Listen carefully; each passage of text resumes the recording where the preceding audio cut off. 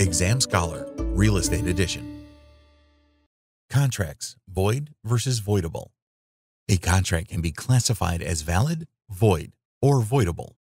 A valid contract is one that meets all contractual and legal requirements and which should proceed to execution. However, it can get a little more complicated when a contract is defined as void or voidable. A contract that is void is missing key elements that would give it legal force. Therefore, it is not actually a contract. It could be that the contract has illegal elements. A legally binding agreement cannot require any party to break the law.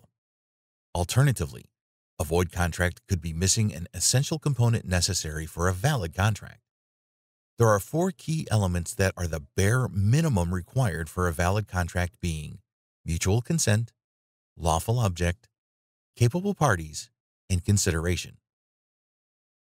A voidable contract falls into a gray area.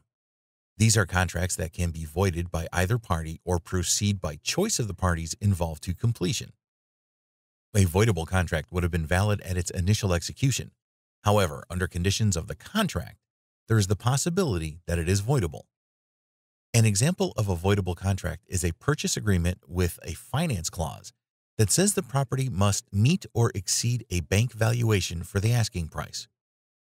If that bank valuation comes in below the asking price, the contract becomes voidable, and the buyer has the option to pull out of the contract. These conditions in a purchase contract are called contingencies. A contingency is a condition or event that must be met for the contract to remain binding. If a contingency is not met, then either party has the option to legally void the contract. Let's look at another example.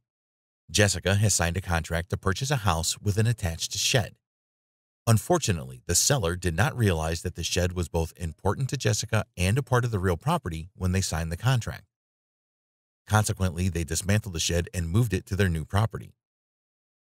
This action has altered the state of the property, giving Jessica the legal right to void a contract.